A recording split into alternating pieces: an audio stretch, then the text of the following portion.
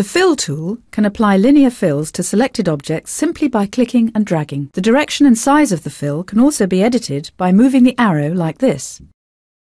You can change the type of fill from, say, linear to circular, and control the fill in the same way. There are also elliptical fills, which have 2 control points, and conical fills, which sweep around from a central point, and fractal fills, which produce a cloud-like effect. You can apply fills across multiple objects by selecting them and dragging out.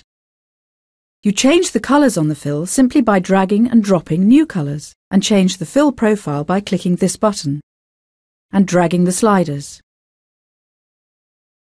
Lastly, you can create multi-stage colour fills by dropping colours onto the fill arrow like this.